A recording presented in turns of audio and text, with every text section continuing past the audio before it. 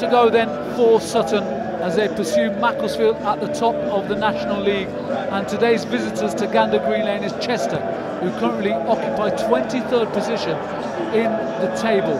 We beat them earlier on this season in a 5-goal thriller up at their place. Can we do the same today? If we do manage to win, we'll end up being top of the pile come 5 o'clock. Paul Doswell makes a change to his 11 that lost last Saturday away at Maidstone. Dean Beckwith comes into the back four.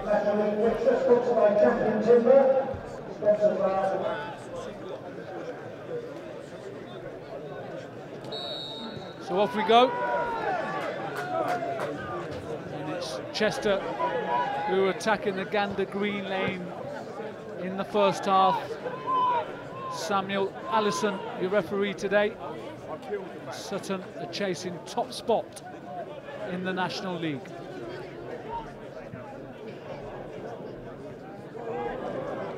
Nicely done by Jamie Butler. Our chief producer James still wants him to score his first goal for the club.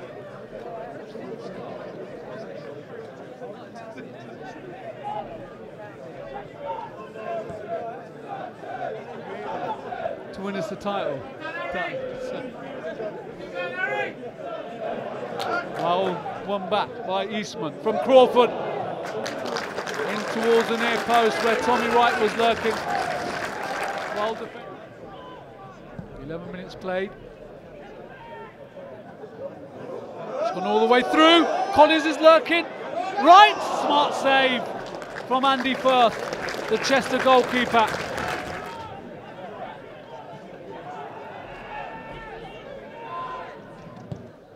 Eastman drives it forward. John wins the header.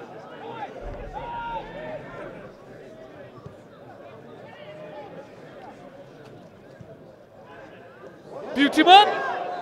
Oh, that's the opening goal.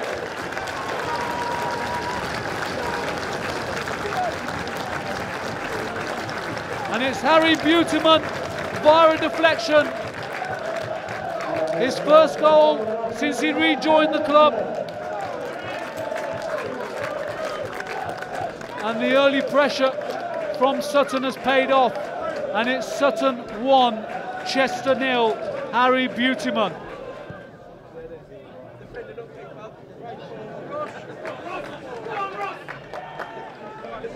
Collins, back to Stern. Good low delivery in, took a deflection.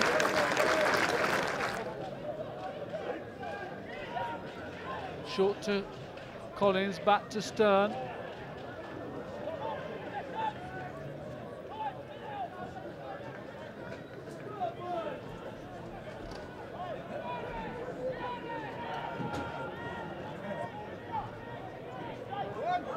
Harrison, it's there! Oh no, he's offside.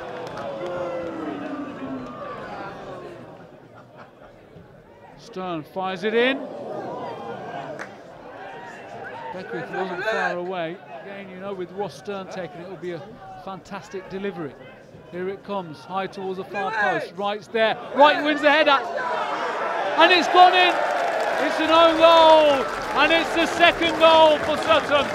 Just what they needed going into the break. And once again, a fantastic delivery from a corner kick by Ross Stern. Wright headed it back into the mix. And it's gone in off a Chester player.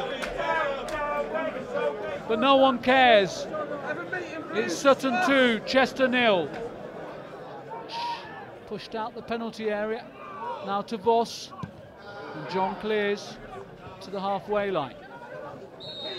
And there goes the half-time whistle. And it's Sutton who are comfortably in the lead at the break by 2.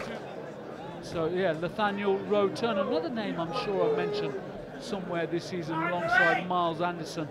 I'm sure he turned out for Torquay at one time. So referee Samuel Allison gets us underway for a second time. It's the second half and Sutton are attacking their favourite part of the ground, the Gander Green Lane. Ironic cheer. There's a spoon clearance by the captain Ryan Astles. goes out of play. So Ross Stern places the ball very carefully in the quadrant. Sutton,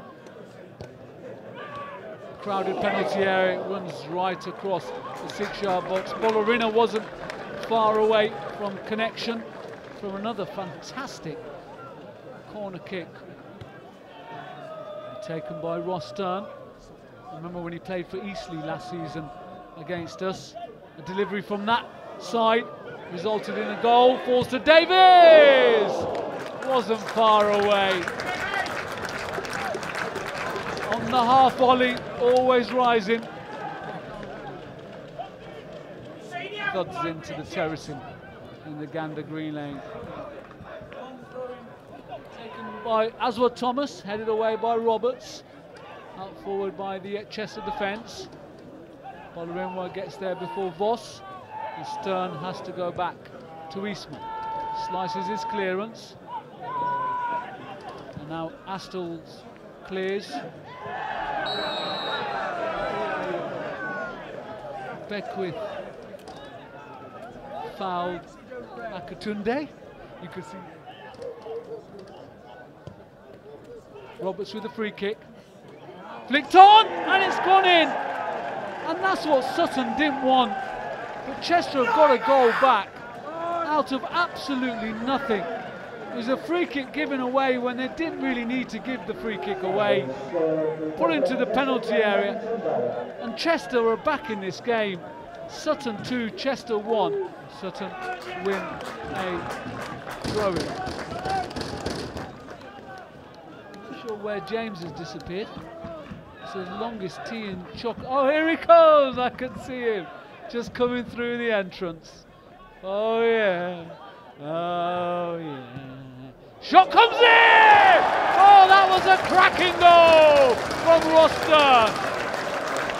Some strike. Really was an absolutely beautiful strike. And worthy of all 3 points. It's Sutton 3, Chester 1. And that's the goal of the day.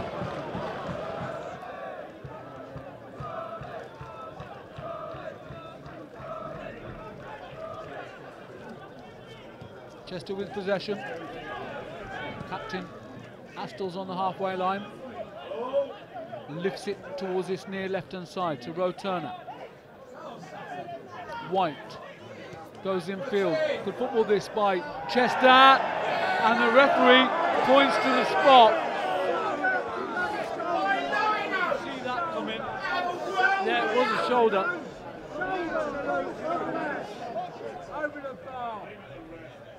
So, White against Butler, and it's 3-2.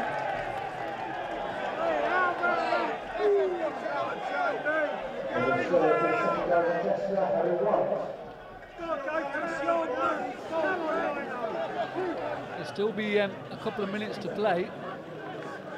It's delaying proceedings. The referee will add it on. Sutton leading Chester by 3-2. Butler with the free kick. Sends it out to play, deep in Chester's right full-back area, level with the edge of their own penalty box. They'll have to take this throw in. Sutton needs to keep them penned into their own half, but they clear the ball up towards the halfway line. Harrison wins it back. Yeah, didn't get the break of the ball.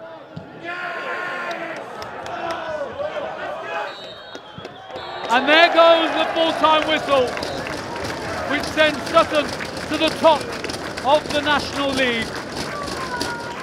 A nerve-jangling final 5 minutes, but they win by 3-2. Harry Buteman put Sutton into the lead, then it was an own goal, made it 2-0 just before half-time. Chester pulled one back, and then Ross Stern with a cracking third, and then Chester from the penalty spot through Harry White, and a very, very nervous final 5 minutes. But Sutton beating Chester by 3-2, lead the National League with 7 games to go, and it's over to Macclesfield on Tuesday night. Full time, Sutton United 3, Chester 2.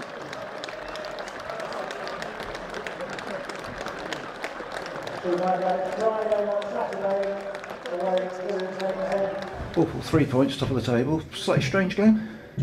Yeah, it was really. I thought we were very comfortable at half time at 2-0. Credit to Chester, they kept going. Obviously got their goal back. We then scored an absolute screamer from Sterney at 3-1, and you think that's game over. Soft penalty from the referee with 10 minutes to go gave them something to keep sort of fighting for. So I thought it was a comfortable win. We should have finished the game off a lot earlier. But again, credit to Chester, they kept going. 7 games to go and top of the table. Yeah, still game at a time. I mean, Boreham Wood lost today. They've gone from 3rd down to 5th, so it's going to still be snakes and ladders. But all this team can do is keep doing what they're doing every game, which is in the main winning. So we'll wait and see. Well, Marcus, on the wrong end of the result in the end, but were you pleased with the spirit shown late on? Yeah, no, I'm sure you guys would agree that certainly he was in a game, and obviously we're disappointed not to come away with a point in the end in terms of our second half performance. No, first half was mainly all Sutton, but came back strongly in the second half, and right at the end looked as though you might nick a point. Yeah, no, we were disappointed with our first half.